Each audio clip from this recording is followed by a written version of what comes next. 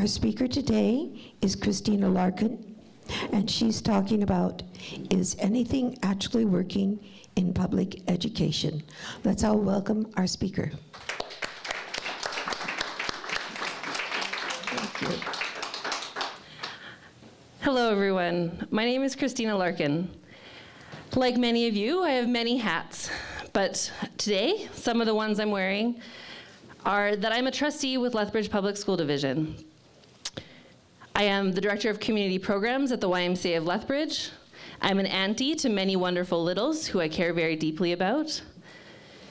And I'm a lifelong educator, youth worker, and community advocate.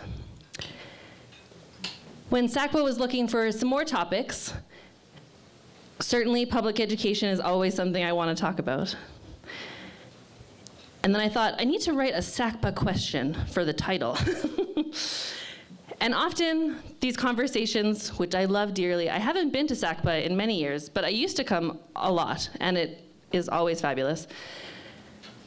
Often these questions are very critical. What are the things that are wrong right now that we need to fix? What's happening in our world that we don't love? These are questions I grapple with all the time. I'm also a very critical person, always trying to think about how do we make our lives better, how do we make this world a better place? But frankly, I sometimes get tired of just the constant criticism of public institutions. Hearing some agreement. Because the truth is, things are awesome, actually. There is a lot going very, very well. There is a lot of room for improvement. We're under no pretenses that things like education are exactly what all of us want every moment of the day. But a lot of things are working really well because people are working really hard to make it so. We are learning from evidence and creating public institutions like public education that are creating incredible learning outcomes for thousands of students in this city and beyond. So today, I'm really pleased to be able to share with you some of the things that I think are working really well in our public institution of public education. My friends and my family know that I'm honestly dangerously optimistic, so that's the theme of today. I want to start by saying that the challenges are real. If you know me from the protests and the events, you know that I am no stranger to knowing what is wrong every day in the world of education, of youth, of families, of children, and that I, like you, work very hard to try to make things better. Things like underfunded students. We have hundreds of students in divisions across the province that are not funded at all. We don't have a single dollar allocated to them from the provincial government to their classroom care. We have overwhelmed staff, crowded classrooms across Alberta, insufficient learning supports, in particular for students with exceptional learning disabilities. We have overwhelmed community support resources and eroding trust in public institutions. I'm certain that these topics have been well covered at SACPA and will be in the future. Today I'm going to focus on the successes because they are also real. I truly believe that in order to create strong public institutions and healthy communities, we need to create, maintain, and feed our visions of what our schools are, what our schools can be.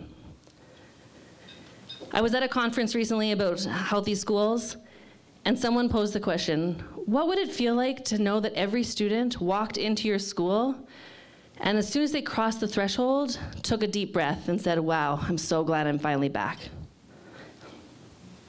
It honestly brings me to tears, thinking that that is a possible thing.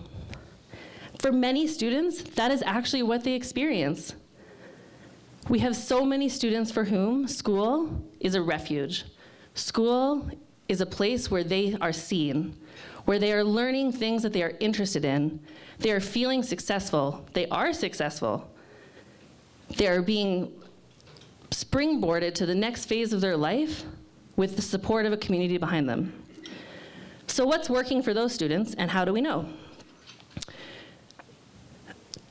I assume many of you are teachers. As you know, education loves assessment. We love evaluating things. We want to know not just what you did, but how you did it. You got to show your work. So we do a ton of assessment on the institution of public education, not just about things like graduation rates, which are certainly a valuable indicator. We do student surveys. We have assurance results. We have student forums, parent forums. We have a town hall coming up tomorrow, February 6th. We have community engagement surveys. We have a variety of board committees and administrative committees that get the work done day to day, making sure our schools are doing what they can. A lot of the things I'm talking about today are pulled from that. It's not just what I think. It's pulled from, in particular, student surveys, which can all be found on the Lethbridge School Division's public measures dashboard. The performance dashboard, which is a publicly available, ongoing, active dashboard on the website, where you can see all of the results, all the demographics, all of the outcomes of learning, graduation rates, student registration, live in real time, including our financials. I also really focused on our student forum. Last year, I had the opportunity to participate with dozens of students across the division in a full day of talking about what's working for them and what's not. The themes that they identified in their student forum about what do you enjoy about school included things like time with friends, the food, access to technology in the classroom, cultural diversity, freedom of expression, and the options in extracurriculars. So I want to start with that last one, the options in the extracurriculars. Something I think is going really well in schools is inquiry, options, flexibility, and co-curriculars. Offering children and youth learning opportunities that work for their unique interests and the needs of students today, as well as the futures that we frankly cannot even imagine, these things are critical for learning.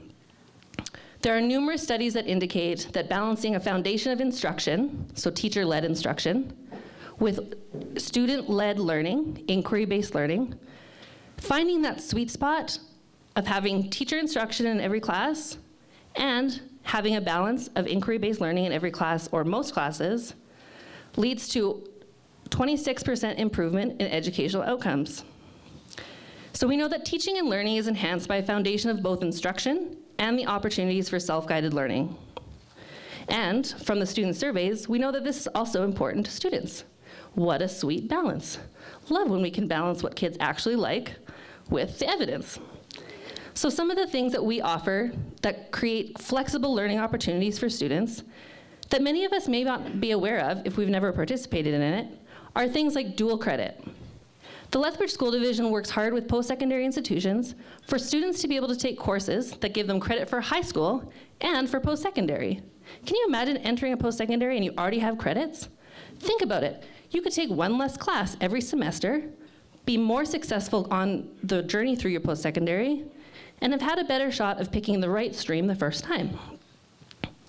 We also have things like off-campus education. We have work experience, the registered apprenticeship program, and the green certificate that gets students certificated in things like trades, as well as agricultural work. We also have a super exciting opportunity coming up as a partnership between Holy Spirit, Horizon, Livingston Range, Palliser, Westwood, and Lethbridge School Division. So a huge amount of school divisions working together for the Southern Alberta Collegiate Institute that's going to be housed at Lethbridge College. Banked as the banker board is Palliser. Currently, we are already offering pilot projects that include 4 different trades courses that are already full. We are so excited to be able to offer students pathways through secondary school that allow them to actually graduate, to be successful, to be excited to come to high school. For some of us who are keeners, easy to do. I was always excited about school. There are students for whom walking into high school every day sounds dreadful. We need to find opportunities for them to make it all the way through and achieve a high school diploma to open up the doors that they might need in the future. Programs like this are doing that now. We also have programs like Fast Forward. Fast Forward is one of my what I think is maybe the best known or the best kept secret in Southern Alberta. Fast Forward is a program that allows students who are 19 and 20 years old to continue working on their high school credits toward graduation. Last year, we had 113 students in this program, students who otherwise, while they have a right to education under the Education Act, really have a hard time fitting into a mainstream high school. It's very challenging to have a 20-year-old in a high school. They would have otherwise maybe just said, well, I guess that's it for me. Education was not for me, I guess that's it. Can you imagine entering as a young person the rest of your adult life thinking that you could barely complete high school, even if you wanted to? That program saw 50 high school graduations last year. Congratulations to those students. Overall, in the last 5 years, high school graduation rates in the Lethbridge School Division have increased from 76.4% over 5 years to 86.4%. We have seen an increase, a dramatic increase in high school graduation rates in only 5 years in Lethbridge School Division. To me, this is a sign of incredible success, something that shouldn't be undermined. Graduation is not the be-all and end-all. I worked for a long time with refugee students, for whom many of them, graduation is an unlikely scenario.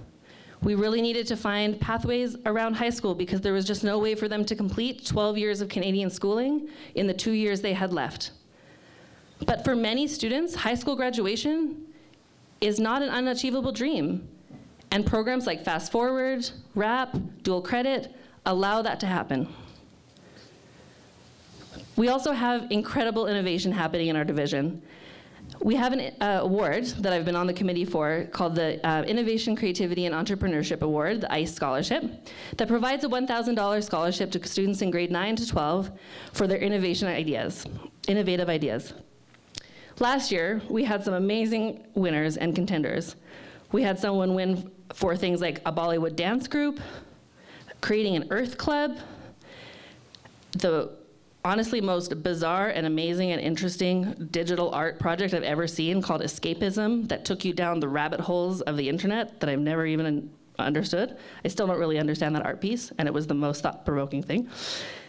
A drumming program to teach young people how to drum, a music and speech with seniors program, 2 young students in high school who said, I have a talent and I'd love to share it, and started reaching out to seniors. People who started their own business, like a watercolor business or a baking business.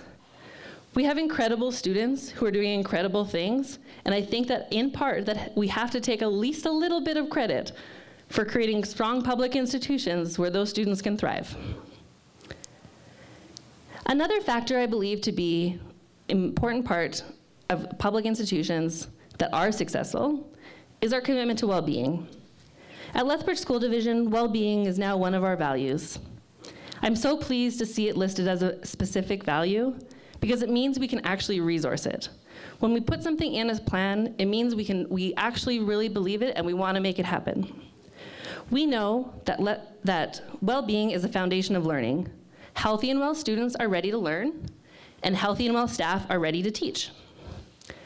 In 2023, 81% of students described having a positive relationship at school, based on the provincial student surveys.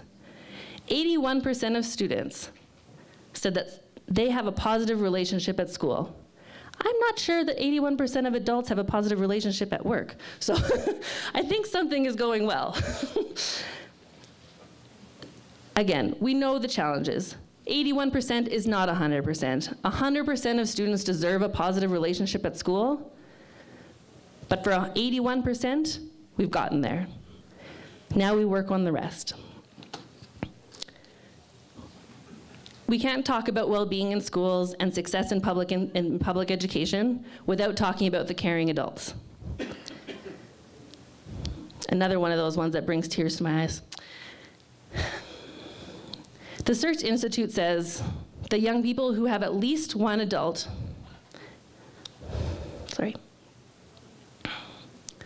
The Search Institute says that young people who say that they have at least one adult who cares about them have dramatically improved education outcomes, lifetime outcomes in employment, well-being, safety, live longer lives, are generally healthier. And these aren't random attributes.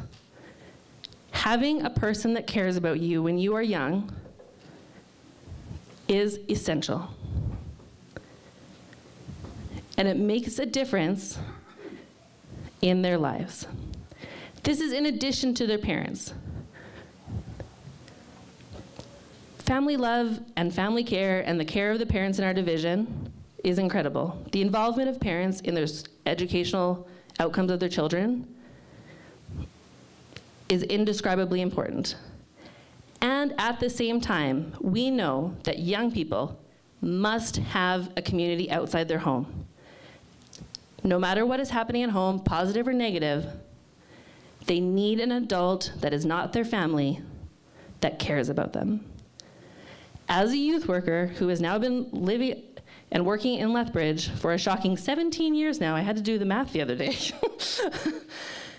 I can tell you that is not true for all students. But I can tell you that it is true for many. Our schools are full of caring adults who bend over backward to make sure students feel welcome, cared for, seen, known, loved every single day they walk through the door. They know the students' names. They know what their interests are. They know what they probably did after school and ask them about it. They open up their classrooms to have lunch together. They sit quietly beside them when they're sad. We have caring adults in our schools who make every difference in the lives of young people. And finally, not unrelated to both choice and to well-being, the final thing I think is going really, really well in public institutions, in public education, is belonging. I believe that education organizations across the country are working very hard to create policies, programs, curriculum alignment, and partnerships that enhance the potential that might allow that every student knows they belong in a school.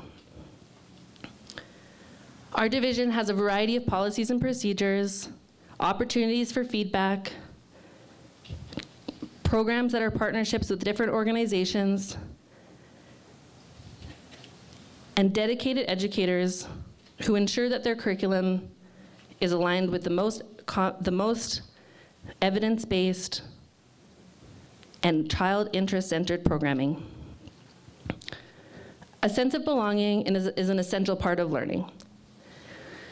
There is a mountain of evidence that shows this, but I think if we all look in our hearts, we know that about ourselves.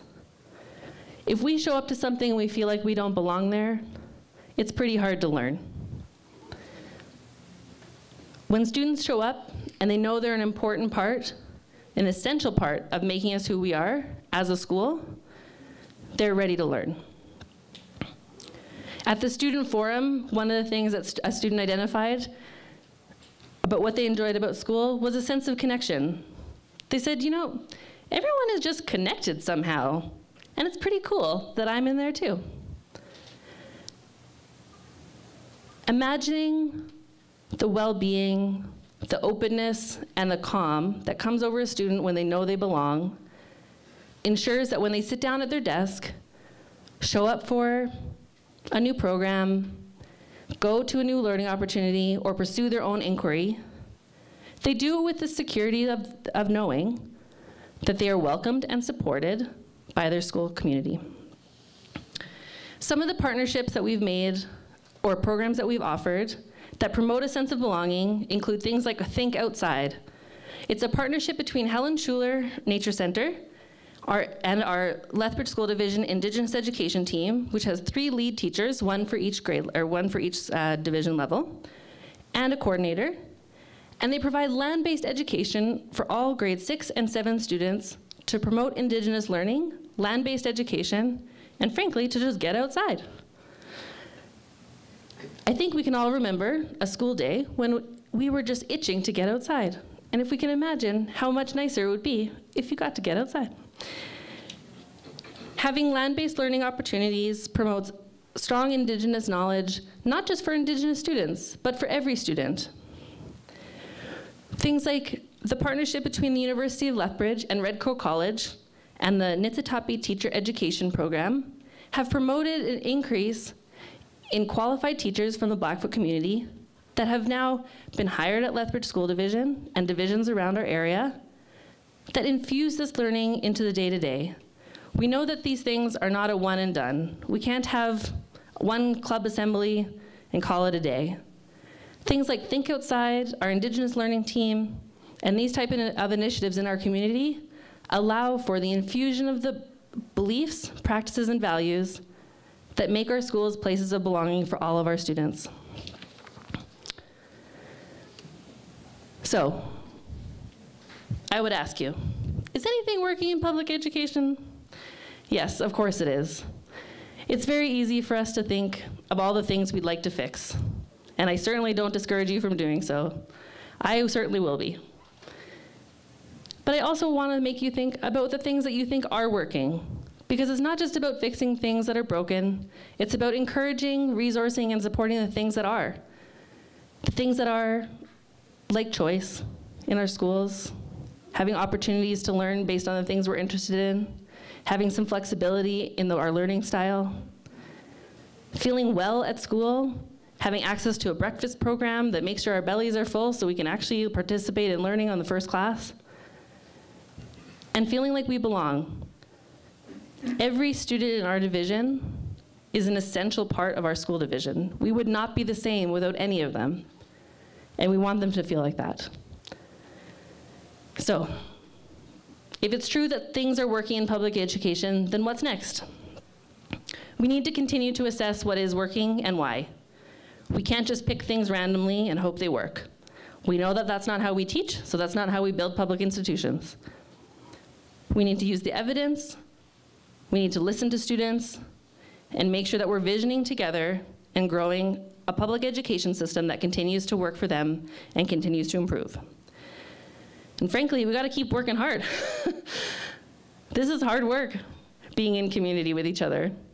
It's hard to listen, and it's hard to incorporate all that information into a system that works for everybody.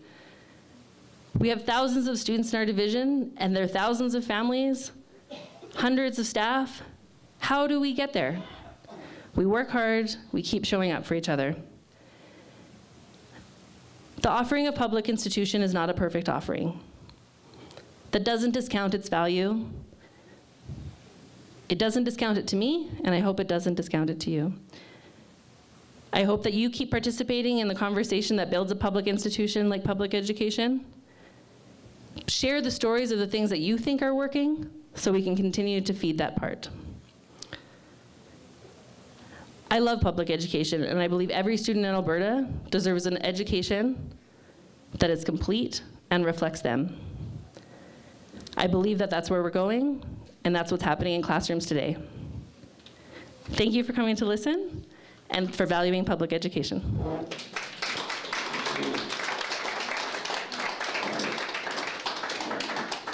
Yeah, thank you. Thanks.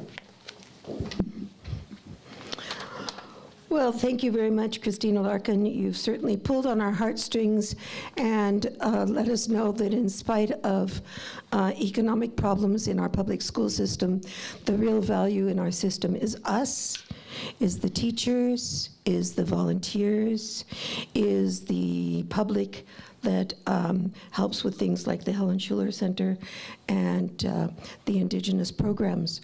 So let's all remember that empathy is the real thing that ties the fabric of our community together. Thank you very much to the LSCO, who has generously provided this lovely room free of charge.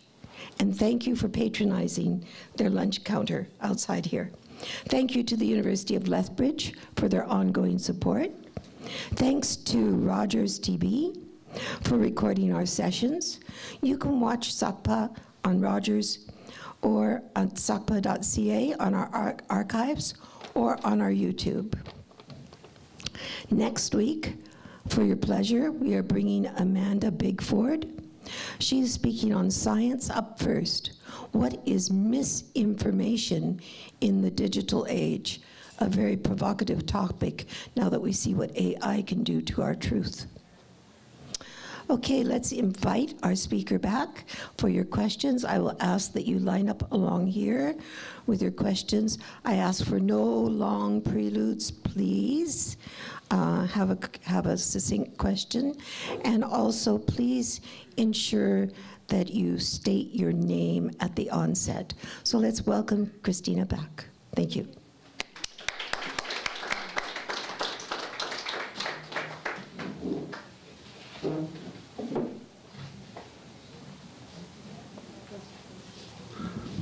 My name is Knut Petersen. Thank you very much, Kristina, for coming. I've known you a long time, and you've always been on the forefront of activities that matters to the community.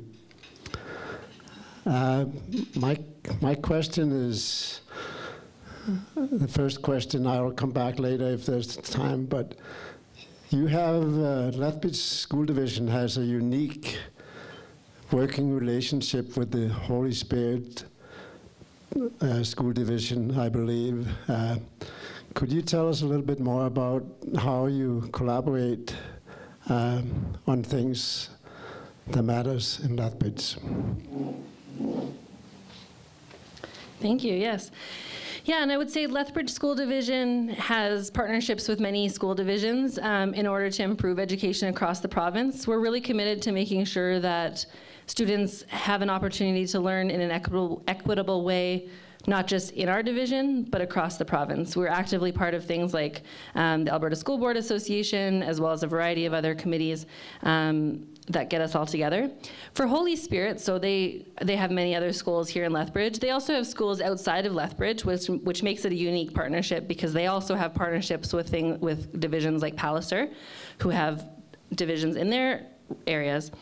A big thing that we have a partnership with is certainly transportation. So a number of years ago, Lethbridge School Division was using transportation provided at cost by City of Lethbridge. And then when that contract ended with the city and was not renewed, we moved to private busing, and we now share that expense with Holy Spirit to ensure that we have enough bus drivers, enough buses, and can prioritize the effective use of resources. As we know, education systems do continue to be underfunded, in particular in things like services, including transportation. And so being able to partner allows both divisions to be more effective with our resources and ensure that kids get to school on time as best we can.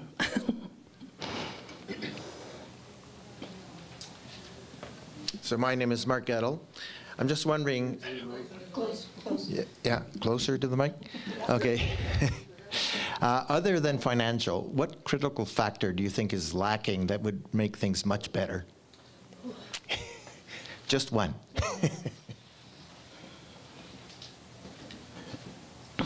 Okay, so other than financial, what is a factor that is lacking, presumably for educational success? A lot of them are tied to financial, but I would say cross-ministerial collaboration at a provincial level. Families are not isolated units, right? Kids are not just school attendees. They also participate in recreation. Their families access employment services. They have disabilities. Their families access childcare. There's a lot of encouragement for schools, school divisions, and school boards to collaborate, and sometimes we don't see that from the folks that are asking us to do that. When schools have to spend the time closing the gap between family services, that takes away from learning. I am a huge advocate for partnerships. I'm a community service delivery person myself. We deliver services with Lethbridge School Division. I offer childcare. I have many services. The amount of manual labor it takes to close the gap is daily work. If the services themselves were not so far apart, that work would be less, and that would allow schools to do their part of the job, which is educate children. I believe that schools are community hubs, and I also believe it to be true that they're being over-relied upon to deliver community services. There are experts in things like disability services, experts in things like childcare, experts in things like family support. Teachers are experts at teaching. And now we expect them to also be social workers, healthcare aides, disability support workers, lawyers. They can't do it all, and we're setting them up for failure. So something that talking doesn't cost much, right? But it's costing schools a lot.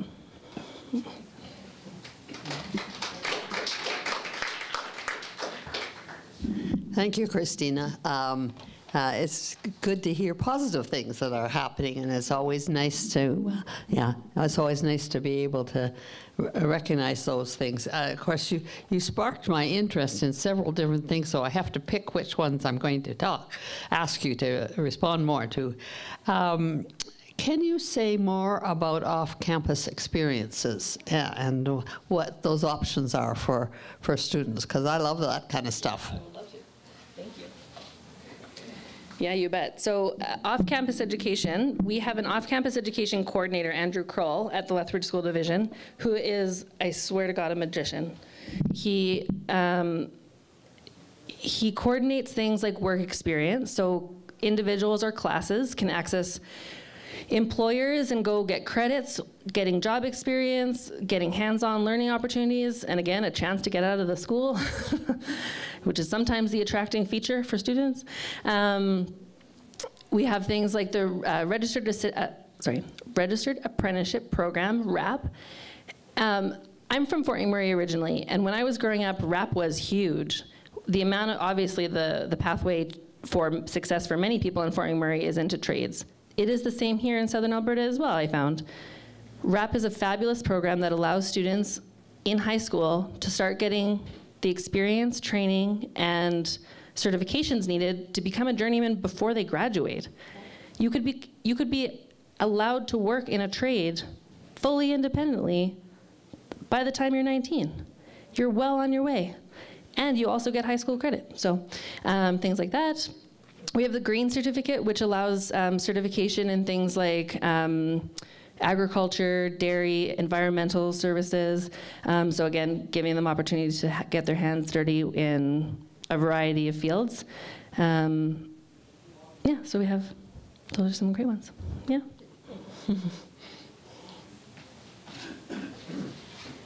Hi, Barb Phillips. Thank you, Kristina. I think you were proof positive that how you vote matters. So this is a little bit Debbie Downer, but I am really concerned about our next municipal elections when we get to re-elect school board trustees. Because there's been rumors, not more, maybe more than rumors, going around that there's certain factions in Lethbridge that would like a lot more say in our public health, our public school system. And frankly, as a former teacher, that really bothers me. And as a grandma, it really, really bothers me. So I'd kind of like your take on it, because elections matter. And I think I'll be the first to say that, you know, when I get down on my ballot sheet to the trustees portion, that I maybe haven't paid enough attention, but I'm glad I voted for you. Thank you.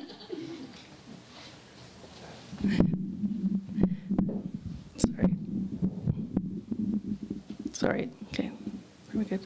Just don't want to break it. Thanks, okay. Yeah, so, I mean, I'm gonna touch on the last point in particular.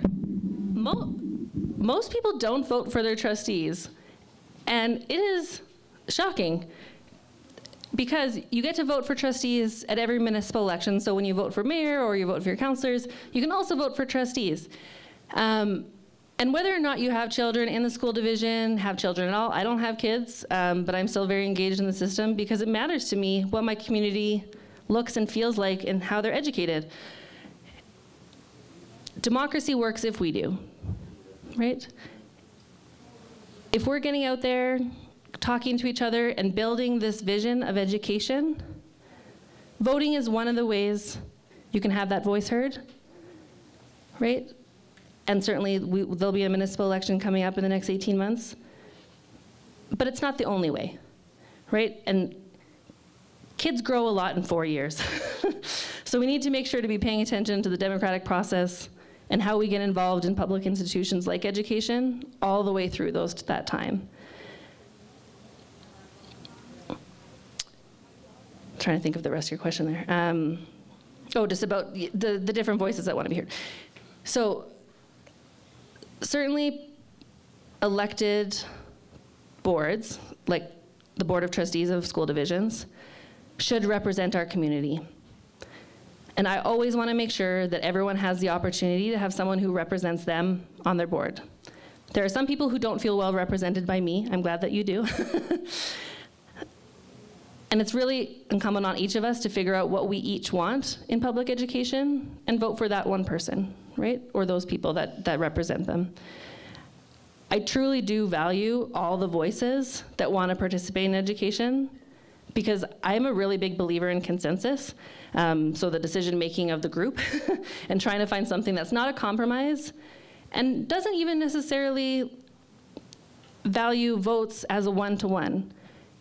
There are some issues that matter more to some people because they're more impacted by them, right? And when we vote, it's a one-to-one, but then when we get to the table and we do the work all day, every day for the next 4 years, it matters that we continue to speak up, continue to represent ourselves and others, and participate fully in both the election and all the messy democratic work in the middle.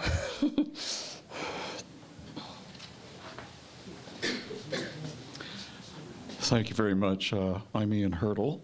I've been a consumer of the system with 5 children that went through it, and parents and grandparents that did it. My concern is the removal of public from the public education headline. And I think my parents and grandparents would be rolling over in their graves about that, because I know they worked really hard to start the system. We can't hear you. I'll repeat it. Okay. Thank you. Thank you. I'll repeat the question. So the question was about concern about the removal of the word public from the title of the division, right? So it used to be included in the title of the division, and now it's Lethbridge School Division. I would agree, frankly. We are public education advocates. Our board in particular are strong advocates for public education, so education that represents every single student, right?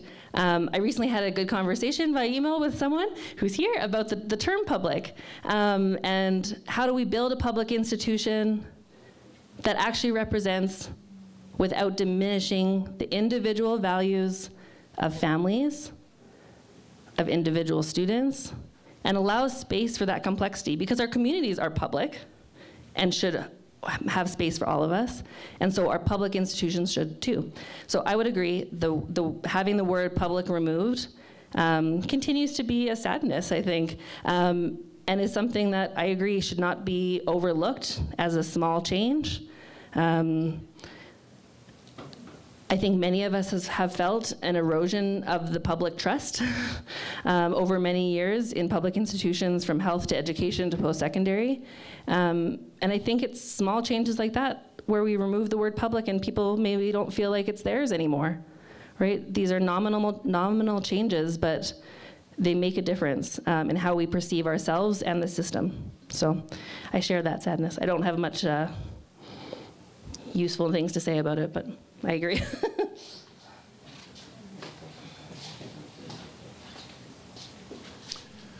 Kristina, my name is Terry Shellington, and thank you very much for your presentation.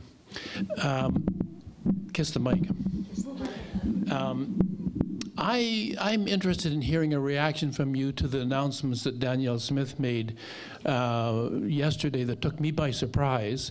We have a grandson in Wilson, but do you see our province is going to have a major discussion about some of these issues around gender and how... Can't hear you. I can't hear you back there. Okay, I have the impression I was yelling into the mic. Yeah, yell into it. Okay. Anyway, Danielle Smith's announcements of yesterday, I'm curious how you react to it as a trustee. I hadn't seen these issues as burning issues in the lives of our grandson, certainly. Is this an important issue, and have you picked, with your finger on the pulse, do you sense this is a, how do you view the discussion we're launching into? Yeah, I'll talk about it. I can talk about it. So the question was about the policy proposal announced by Danielle Smith yesterday on social media, and the fuller policies will come out today, this afternoon, I believe. And so we'll be, certainly as a division, watching to see what those policies actually are. A 7-minute long video on Instagram was not as informative for a board of trustees as we would like. Please mention what the issue is. The issue of the policies is related to transgender youth, particularly in schools, but also in medical care, as well as in recreation and sport. So as a division, we are waiting to see what they are, what the policy actually says, and how it will impact the division and our students. And we reaffirm that we are a caring division where students must feel, and we have a responsibility to ensure that they feel safe, that every student feels safe in our school, that families, staff, and students all belong in our division, and we continue to work on being safe and caring for every one of them. In terms of, I don't know where I'm talking about, oh, over there. In terms of, is this an important issue? I would say yes, right?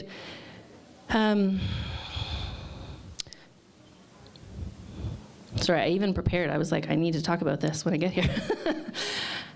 So, it's an important issue to many for a variety of different reasons. For some of us, it's important because we are the people that they are legislating.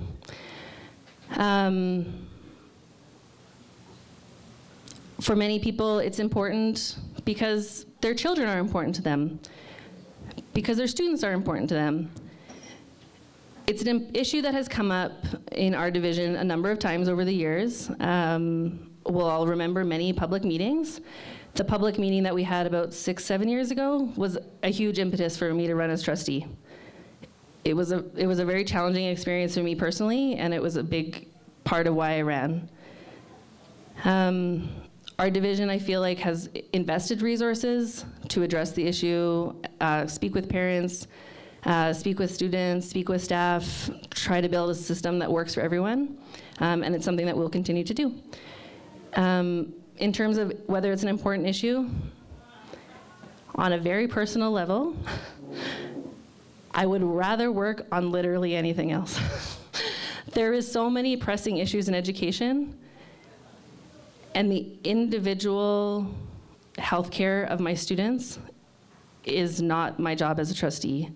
It is the medical system that has many practices that protect them, educational practice that has many practices to protect them, child and family services that has many practices to protect all students and families. We need to work on things like numeracy, literacy, get those levels back up. We need to work on Indigenous education. There's so many things we need to work on in this system. It's an important issue, and there are so many others that need the airtime.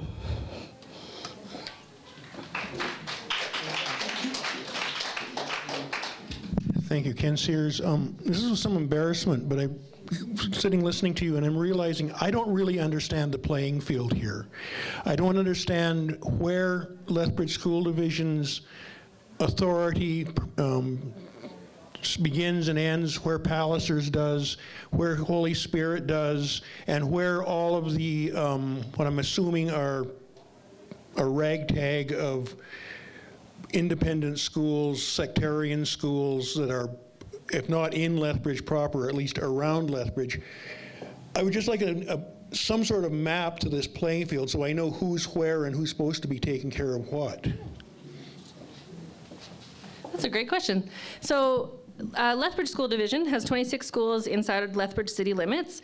We also have within Lethbridge city limits Holy Spirit Division, who also has schools outside of Lethbridge.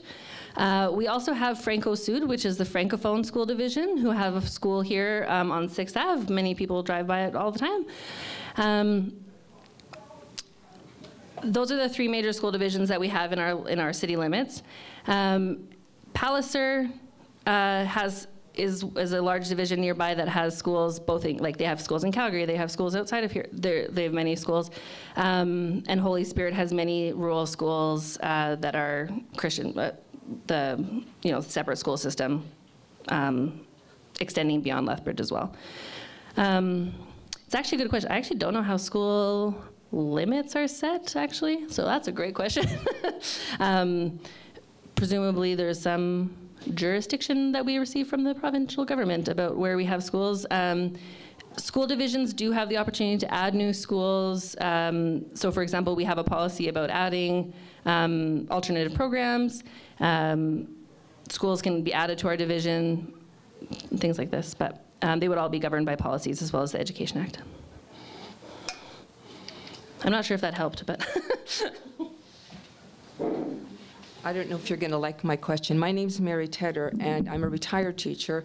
And what do you think the provincial government should be funding private and charter schools? Because right now, our tax dollars are, a good portion of them are going to fund private and charter schools. And under the Education Act in the province, right from the beginning of the province, there were two divisions. There were the Catholics and the Protestants. And the first division to actually go to community and set up the educational system were the public systems. So if you go to St. Albert, the public system is actually Roman Catholic. If you go to Calgary or Edmonton, the public system is the one that's public, and the separate is the Roman Catholic. But once Ralph Klein came in, they started setting up private and charter schools that weren't funded under the public and the separate board. And as a taxpayer, I really resent having my money going to someplace like the Weber Academy and Strathcona that are trying to create elite schools. What is your question?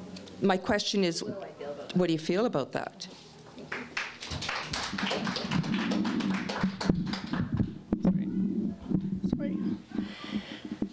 So Lethbridge School Division is part of two sort of umbrella organizations that advocate for education. One is Alberta School Boards Association, which includes public,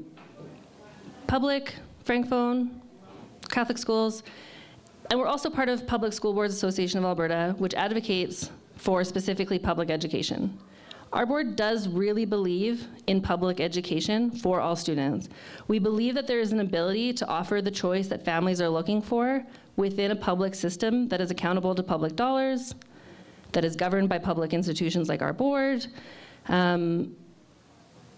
We have great examples of that in our division. We have Christian schools in our division that then offer the community the option of education that is more focused on their home values, but also retains the accountability of that, right? We strongly believe that education should be for everyone, and we believe in the public education system.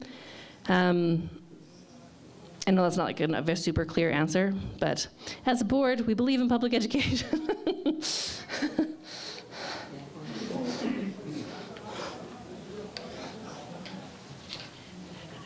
Gail McMartin. I was just curious, given the Premier's announcements about what teachers need to do and what students need to do, as of this morning, the Human Rights Commission has spoken out. The Canadian Civil Liberties Association has spoken out, saying this is not legal.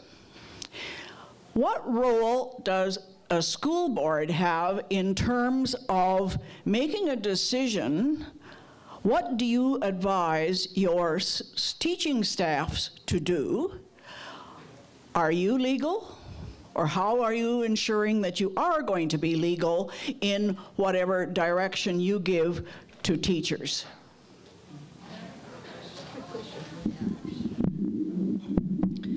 So as of now, the policies that we're talking about are proposed policies. They do not change any legislation that we have right now.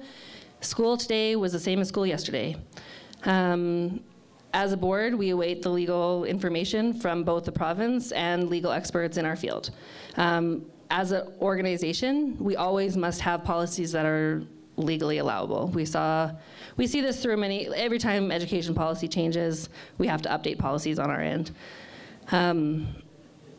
And as a public institution, we will do that. We will update our policies to the required Education Act and any related policies or ministerial guidance.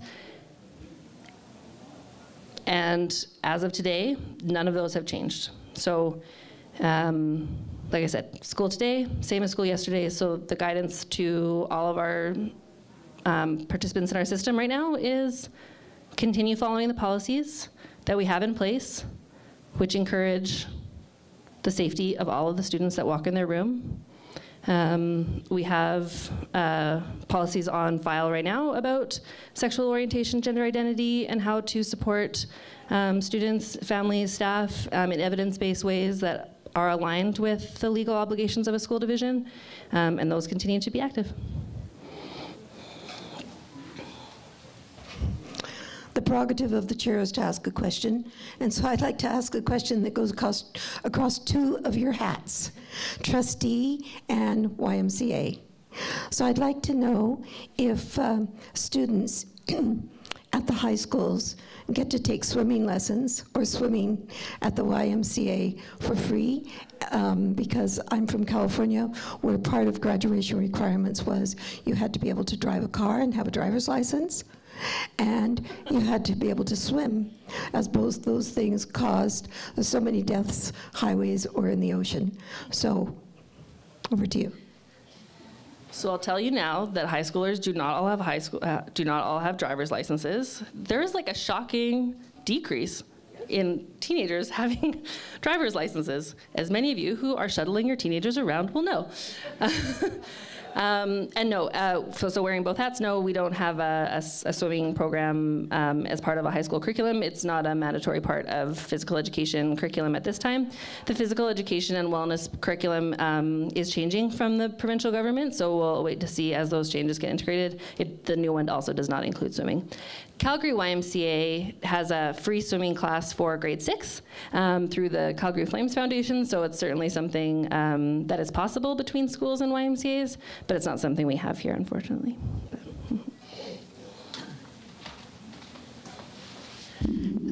Mary Shillington again. Kristina, you were very positive in everything you shared, but nothing came up about bullying. And so having 6 great-grandchildren, well, 1 grandchild and 5 great-grands, going into the school system, and one of them has a disability. So I'm concerned about bullying, and I know from the work I did as a counselor that bullies are often insecure and not feeling like they're belonging. So what would you say about bullying, and what would you recommend be done in the school division around bullying?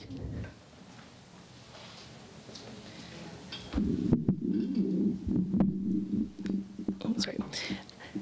So for bullying, yeah, I didn't bring it up because certainly not the most positive part of school. Hasn't ever been, still currently is not. Certainly there are many students who continue to face bullying or harassment, assault, challenges at school that make learning very hard to impossible, right?